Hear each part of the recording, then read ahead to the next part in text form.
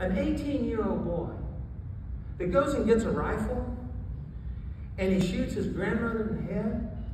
And he goes on Facebook and he said, I shot my grandmother and I'm going to shoot in elementary school.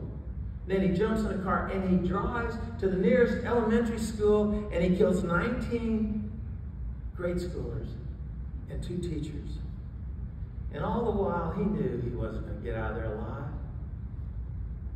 He was committing suicide, wasn't he? So why did he have that? You're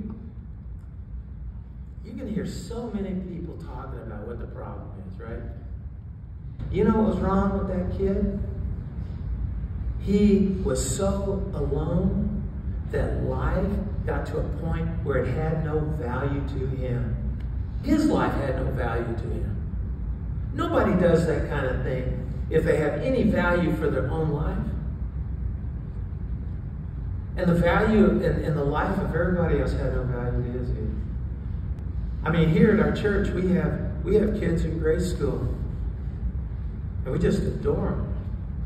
And their lives are so precious and so valuable. Can you imagine someone who looks at them and says, they have no value, no meaning? This is something that's repeating itself over and over and over in our country. You know why? It's because so many of our people have disconnected themselves from God. And listen, hearts go dark when they are disconnected from God. And you can spend a lot of years trying to fill it with a whole lot of stuff. But we were made to have a connection to God. We were made to be filled by the presence of God. And if you don't have that,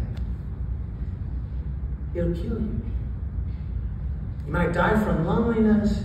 You might die from something self-inflicted. Your heart might break. Pain just might be too much for you. They need Jesus. They need Jesus. And we just can't be silent about that anymore.